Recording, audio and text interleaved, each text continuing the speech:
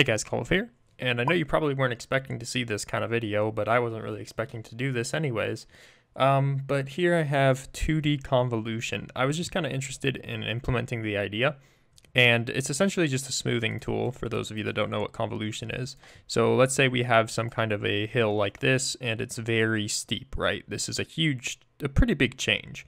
And when we run the convolution on it, it will do a slight kind of adjustment between them, so it'll give you kind of less of a change, and the more times you do it, the smoother it will become, but it eventually hits some steady state equilibrium where it says, all right, this hill is perfectly smooth, which is right here, where you have one row that looks like that, one row that looks like that, one row that looks like that for some reason, and then the last row. So it decided that this is the perfect smoothness, and it cannot be smoothed any further. This is pretty cool in its application. It's a good tool, but I mainly just did it as a proof of concept.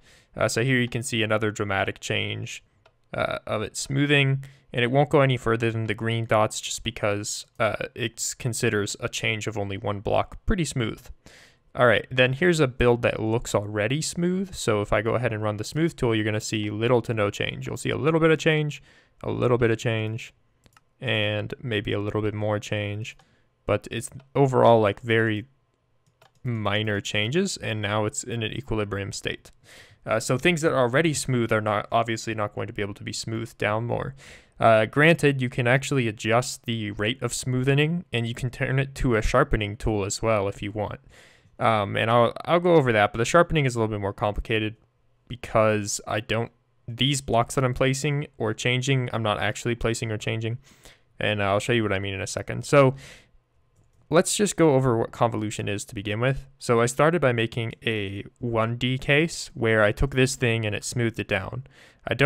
Let me go ahead and do data pack enable file/con. It was called Laplacian. I might have deleted it. But it essentially basically was aimed at smoothing this, and it did work. So let's go over like what smoothing has to do with and what convolution is, because like convolution might be something unknown to you. So let's create some kind of a scenery, and this can be seen as like a graph or a line.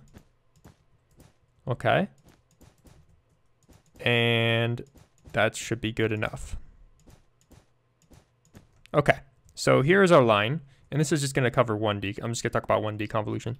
So here we have a line. Convolution takes this line and some other line. So we'll call it, we'll make it look like this. This is our other line. It's a bar. Okay. So this bar, we're going to denote a value of 1, 1, 1. Okay. So it has like 1, 1, 1. Okay. Then what we do is we sweep it across, and we take the multiplication of whatever the values here, here, and here, and we add them up and divide by the total. Okay, so if we were doing, let's move the line over to here, and let's call this 1, 2, 3, 4, 5, 6, right? Okay, so here we have 1, 2, we have 3, so 3 times 1 is 3, okay, and then here we have 4 times 1, because we said the yellow bar is always 1, so 4 times 1 is 4, and then we have 5, so 5 times 1 is 5. All right, so then 3 plus 4 plus 5 is equal to 12, okay? And then 12 divided by 3, because there's 3, is equal to 4. So what was determined here is that the point that we draw on our new line in the middle is going to be 4, okay? So that makes sense because we have 1 up, 1 down, 1 middle, so the average of the 3 would be just itself. But if we do kind of a weirder case where we're, say, let's go here. So this is like more dramatic change, right? So we'll put our bar here. So we have 3 plus 1 plus 1, which is 5 divided by 3 is equal to, well, this has to do with the rounding. So 5 divided by 3 is pretty close to 2, so we'll round up to 2. And that means that the line that is drawn here is 2. Okay, and if you run all the calculations, you're going to get basically something that is a smoother version of this line. So the parts around here are going to get stay basically the same, but then the parts around here are going to get smooth. The parts at the top are going to get dropped by maybe 1 level or so. And yeah, so how do we accomplish this? Well, we accomplish it exactly like I just described in commands. So what we do is we set up a recursion. The recursion is centered right here. So your recursion is basically going to start, say, right here, okay, and what you do is you calculate whatever the height is. The tricky part is calculating the height. That takes up that's the limiting factor. So to calculate the height, we have to start at some value in the sky and then slowly step our way down until we reach something. And that's going to give us the height level, is how many times we move down. So we do that from some generic starting point. I set the 73 here, which is right around this area. But in another part that I'll show you, I just set the height to wherever the person is at.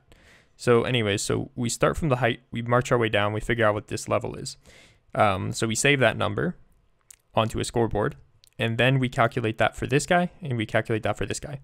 Now on the boundary, what we do is we just copy the inner value. So we just mirror it. So if this was here, we would just copy it. In the same case on the other boundary, we just copy the 1 step inside. Okay, so we get these 3 heights, which this one is the same as this one, right? Then we do the calculation, so we figure out what the average is, and then we save that to a data storage to do later. Okay, and the reason you save it to a data storage is because when you're using 2D convolution, if you actually like change this block up here to up here, then when you come back, you might overlap it twice. So now you're doing it for a second level. So after we calculate the convolution of this point, so we figure out what the value of this point should be, then all we do is we calculate the next height. So we calculate the height here, and then we move our center over, and we shift all of our saved scoreboard values down, and we lose the last one. And you do those steps over and over until you reach the end. So then to do that in 2D, it's a little bit more complicated because there's 2 boundary conditions. There's the condition on this boundary, and there's the condition on this boundary. So you have all 4 boundary conditions, and you just move it in recursion. So you move it, you sweep this way, and then you move it over, and then you sweep that way, and then you move it over, and you have this is called a kernel, the thing that you convolve with, that looks like that. And they're all 1s. And you add them all up, and you divide by 9. And that's pretty much all the theory behind it. So each time we run it, it's like that. And I will say that this is a 17 by 17 area, and it takes 48,000 to run. So you're hitting pretty close to the limit.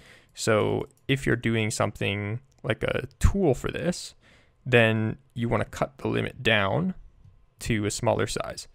But I think this is a pretty cool application because the actual convolution, this is basically implementing convolution, and you can change the kernel, which is the thing that you multiply everything by, to be pretty much whatever you want. So instead of all 1s, you could do like all 2s, or you could do 1s and 2s, you could do negatives, stuff like that. And what that allows you to do is smoothing and sharpening. So for one of the sharpening algorithms, you put 1s at the edges, and you put 4 in the middle, and you put 0s on the corners. So that's a Laplacian sharpening tool. But of course, sharpening is a little bit more complicated because you would have to take whatever was there and bring that same thing up. So you're going to run into some problems. With smoothing, you could just delete things because you know you're always going to get less of the thing most of the time. But with sharpening, you have to add on. So the adding on is the only thing that I haven't implemented, which will probably cost a lot more work. But let's go ahead and look at this in practice. Let me see if I can find a place. Oh, here's a good spot, I think. Yeah, that's a good demonstration. And I'm running this 20 times a second, by the way, and you're not seeing too much lag. So it's a pretty efficient algorithm, and you can control how much smoothing you want. So here I'm just doing aggressive amounts of smoothing.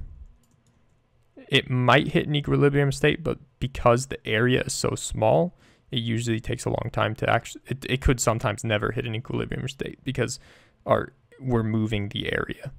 So you can see that I pretty much deleted that entire mountain. just because it couldn't reach an equilibrium state because the surface area that it's covering is pretty small, and I'm moving where it's smoothing every time. So I could smooth one area past another area, and then they'll overlap and smooth each other into infinity. But sometimes it just stops. So this just makes things a little bit smoother. Not really sure how useful this tool is, but I think it's pretty cool that you can do it in vanilla with basically no lag. Like, I don't know, I would get pretty much the same frame loss if I use something like voxel snipers. Anyways, guys, that just about does it for today. I just wanted to show that concept. Other than that, thanks for watching, and I'll see you in the next one. Peace.